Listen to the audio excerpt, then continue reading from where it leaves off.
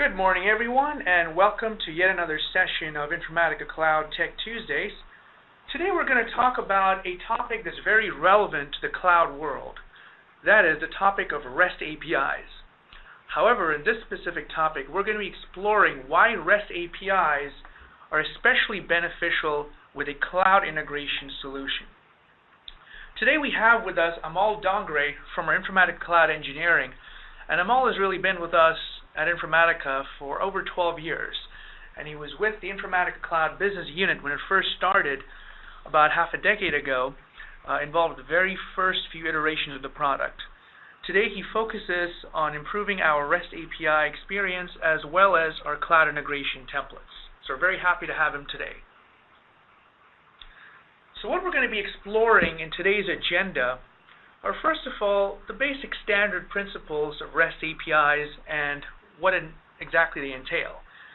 After that, we're going to be going into Informatica Cloud's REST APIs and going into how those specific APIs are structured, what resources you have access to, and as well as what kind of response codes you get.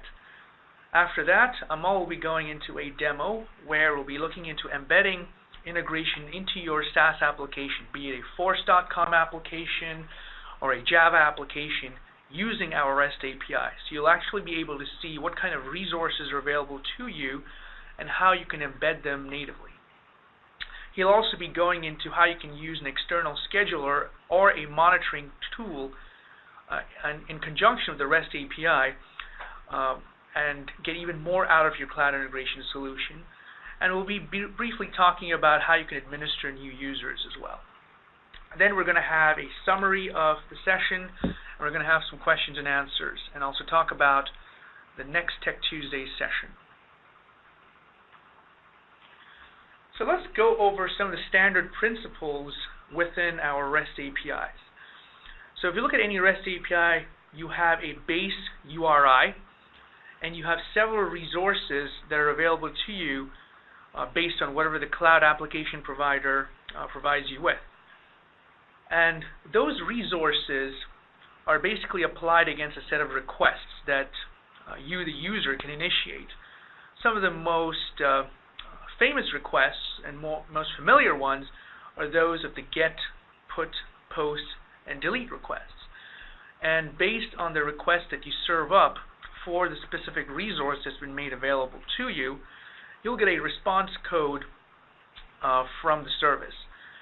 Generally, anything in the 100 range is based on information. Anything in the 200 range is based on the success of a request.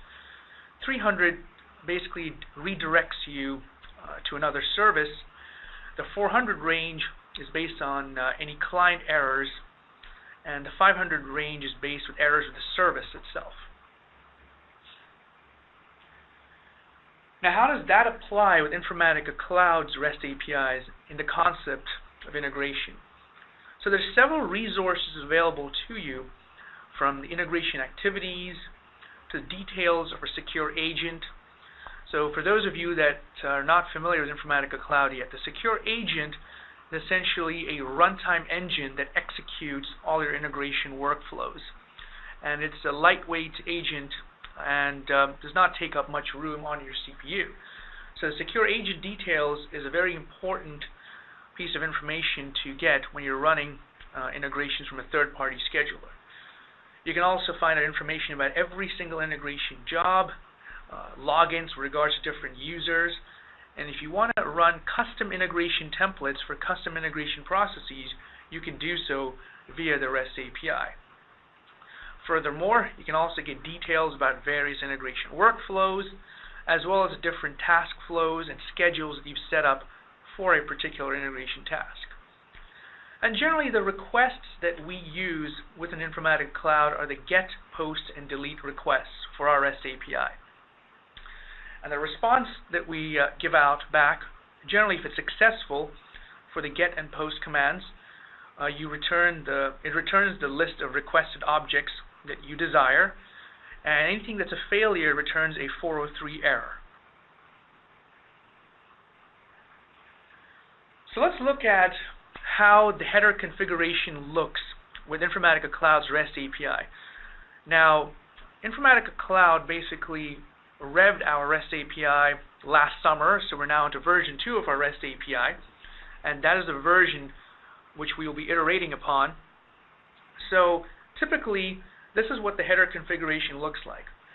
There's the standard method in front, which is your get, post, or delete. And then essentially you'll be using a server URL practically for all the resources that's available to you. The content type essentially reads the request as either JSON or XML, and the default is JSON. The accept portion is optional. It's just a format that you want your response in.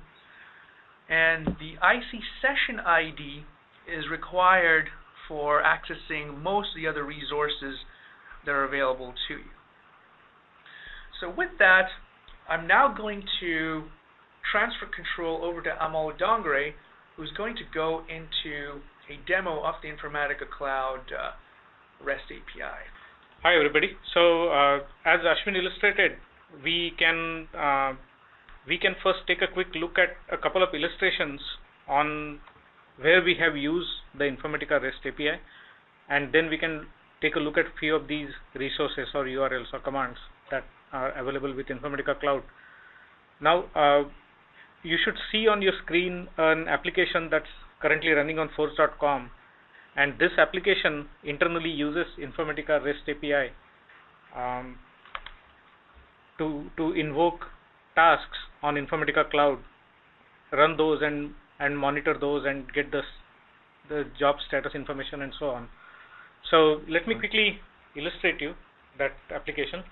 In this first section here on the login, I'm using my Informatica Cloud account to log in to Informatica Cloud, and this will return a session ID. This was the IC session ID described by Ashwin earlier, and with this we get a set of Salesforce connections and a set of fact file connections here, and there is a filter condition you can configure. Let me just put some old value there. Now what we are doing here is, this particular use case is not very complicated. It's a very simple use case that we are just using to illustrate how you could synchronize an object from Salesforce to a flat file. Now this could be a flat file, it could be any relational database or anything else that is supported on Informatica Cloud, like SaaS applications and so on. But for simplicity, we are just using a flat file as a target now.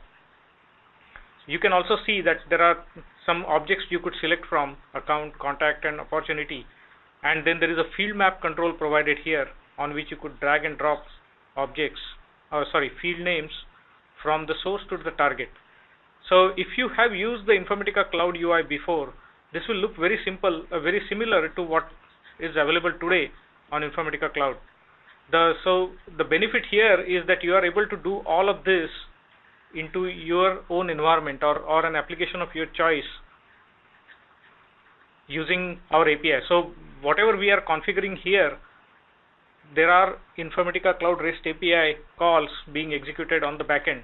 And in fact, on this white label application, at the bottom, it will show you the calls you are making on the request side here, and also the response that Informatica Cloud provides you back. So this application, it's available. We can share it with anybody who is interested, and this lets you understand how to configure typical resources for Informatica Cloud REST API and use them. So now I'll just run this to continue with the example. So what I have done so far is I logged on to Informatica Cloud using the login resource, and then I got the session ID and got the connections. I was able to distinguish between the Salesforce connections and the flat file connections here using the connection type. And now with this field map, I'll create a task for a custom integration template that I already had on my cloud account. Now, and so this will create the task and run the task as well.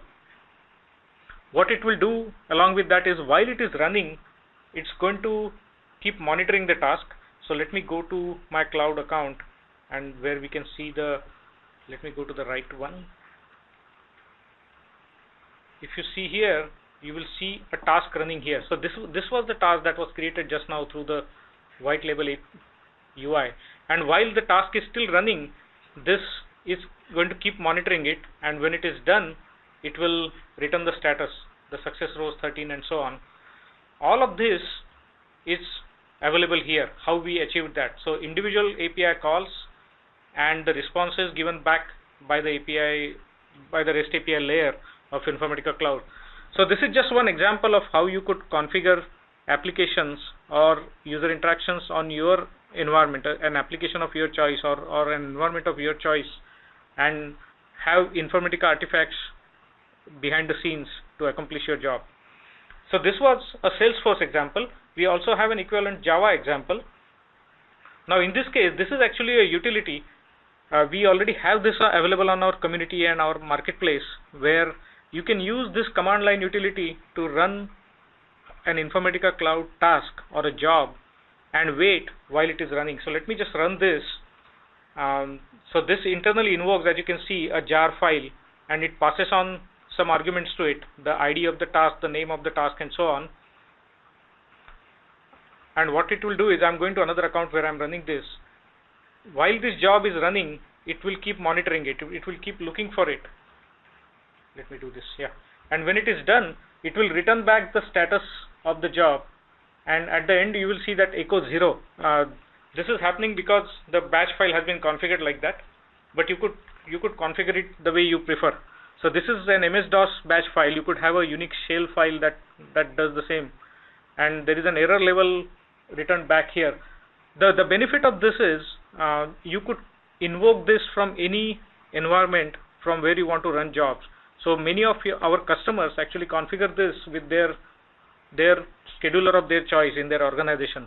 So this is a very good interface for a third-party scheduler utility to run Informatica jobs, to schedule and run Informatica jobs. We could quickly take a look at some of these URLs, how these resources are configured. Now in this case, the URL is an activity log URL, and we are limiting the entries to last 5, because typically we don't expect people to run more than these in a scheduled way. So this in this call, we set up some of the header and body properties. That this is a GET request. The content type we expect is application JSON. The char set is UTF-8, and we have also configured a session ID that we had obtained before in this code. And then we run through the response, the JSON response, to get the details we want. And that's how you can actually get the status back for the job that you have run. Now in this case, we actually invoke the login command somewhere before, the login call somewhere before. Let me just quickly run through there. Yeah.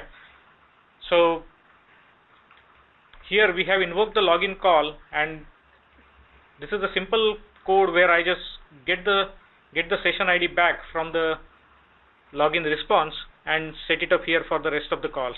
We also use something called as a server URL, and let me quickly illustrate you that through this environment. So this is the REST client tool that's freely available on the web, and what we can do is, let me invoke quickly a couple of commands to show you how typical commands are invoked in Informatica REST API.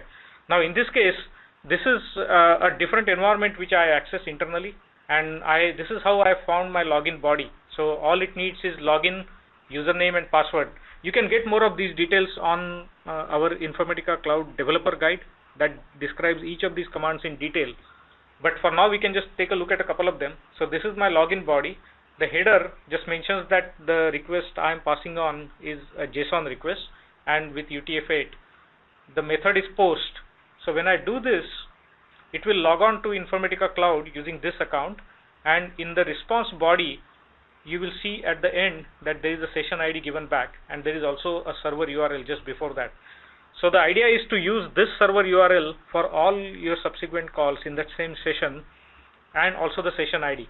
So what I will need to do is, I will copy this session ID and let me run a couple more calls from here. So activity log is one more that we can invoke from here. Now all I need to do is replace the session ID that I had saved in my previous call when I saved it with the newly obtained session ID, and the URL here is the activity log. In my case, I have not changed the server URL because it's the same for me that I used before. And I'll run this, and this will return the activity log. And now the response is also a JSON response, so you will see a pair of values, a label and a value pair that shows all the jobs that I recently ran on it. So if I go to Informatica Cloud, this will show me these two entries for DRS_catalog_1, and then this CIT_DRS2, and so on. And you can see all of those in the same order here. So this is how you can obtain activity log. You could also use something similar to get a list of connections, for example, for this account. I'll need to again replace for each of these requests, I just need to replace the session ID with the latest one. And that's how you can do it. So this is an illustration of how you can get objects. There are various illustrations of how you could post objects or delete objects and so on. So we looked at two types of API calls so far. The ones that we use to create jobs and run those and monitor those. And the other one is where we interact with some of these other objects like connections, agents, and so on. There's a third category of calls which we can use to set up an account. So that includes registration of a sub-organization or creation of a user and so on. So let me go to another instance where I have that kind of access. So I'm invoking another login command here now with the public URL, and I'll do something similar here. I'll save the session ID I got from there. My server URL is not different from my login URL, so I'll just keep that the same. But for many of our customers or many of our users, the server URL might be different. So it's always a good idea to use the server URL. Now let me look at this register request. Now using this, you can register, you can create sub-orgs. The site admin or the admin for any customer can create sub-orgs using this register API call and create more users for each of those orgs and so on. So that way you can create or you can delegate your administration to somebody else for those orgs and so on. So let me do this. Let me set the session ID for this call as well. As you can see here in the registration, there is user information where I'm specifying the name of the user, the email ID, and so on, and then there is a sub-org that I create. So when I run this, it will register this user and create a sub-org under my main org. So I can go to admin console here, and if I see sub-orgs, I'll see this org created. So this is the third type. So just like this, there is a URL or there is a resource to create a user. Using this, you can create a new user under your org and so on. So that's the third category of requests that you can work with. So just to quickly run through the summary, the one type is where a delegated administrator can create users, register orgs, and so on. The second type is where you can create or get various types of objects on Informatica Cloud. And the third one is where you can create a task and run and monitor it while it is running and so on. So this summarizes the types of APIs we have and the way you can invoke or consume these APIs. We have many more details on our community and marketplace sites, and Ashwin can point you also to some of the resources available on the web. Great. Thanks, Amal. If you could pass control back to me. Okay, so thanks for the demo, Amal, and we're now going to just summarize some of the things we learned. So essentially, when you're constructing the request, you can do it in JSON or XML. You can feel free to specify the format of the request and response in the header itself. So see, earlier on, you had the choice of choosing the format. As Amal demonstrated, always make sure that you use the session ID for any of the subsequent REST calls that you make into the Informatica Cloud service. And after you use the base URL for that login call, you will receive a server URL to be used for all the other calls. And you can actually find more documentation of this within your Informatica community sites.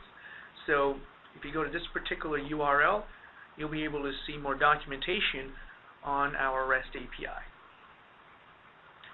So with that, we have now come to our Q&A session, so feel free to go ahead and essentially type in your questions in the chat panel below. The first one we have is something about embedding Java. So Amal, you showed the nativeforce.com application, how it can be embedded, and you did show some of the Java code. Now, is it possible for full-fledged Java application to also embed it just like you did with a force.com application? Yes, that's correct. And so the other illustration I showed was actually a Java utility, a client-side Java utility that does this. But the answer to that question is yes. You could embed these calls in any application or any language or any environment that supports calling REST-based APIs. Okay, the next question is something about using someone's own integration application and to create any integration task from scratch. Now, so if you do have your own integration application, would you be able to do that? Yes. So typically, we would expect people to create custom integration tasks. So if you're familiar with Informatica Cloud, there are standard tasks available for users like data synchronization, data replication, and so on.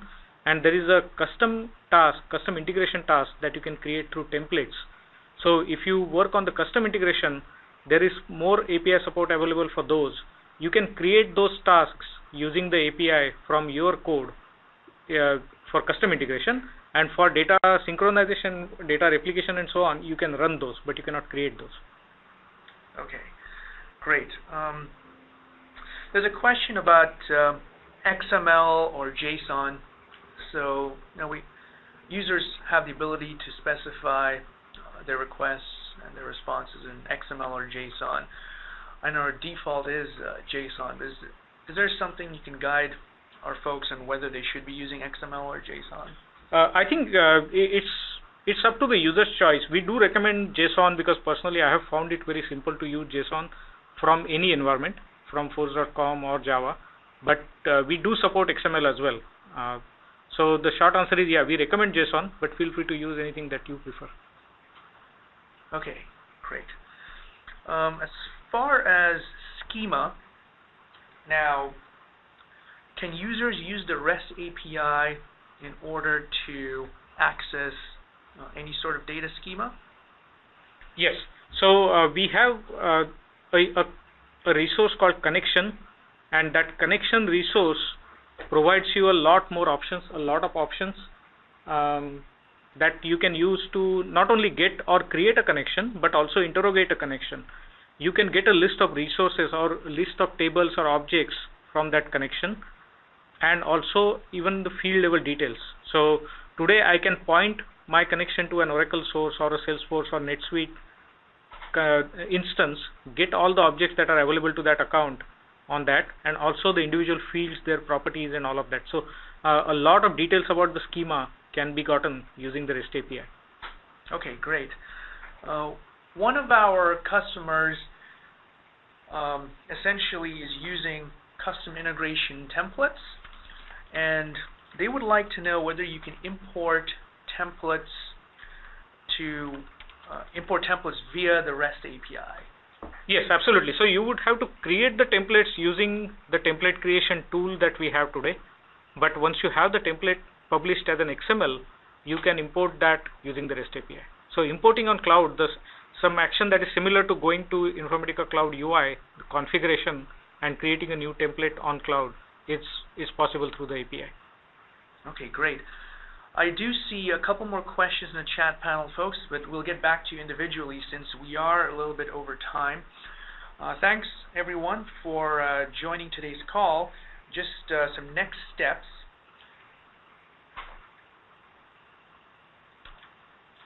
So as far as next steps, please go to the community site I outlined earlier to understand the REST API documentation in full, and please remember that it is V2 of our REST API that we'll be iterating on. Also, if you do join the Informatica Cloud community, you'll find more information on not only the REST API, but other aspects of Informatica Cloud.